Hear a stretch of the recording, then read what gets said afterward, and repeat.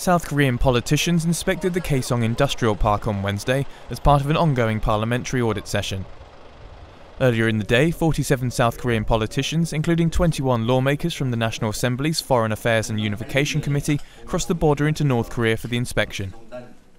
Seoul's Yonhap News Television reported the lawmakers were briefed by the head of the Kaesong Industrial District Management Committee, Hong Yang-ho, and looked over factories that make clothes, shoes and parts for mobile phones.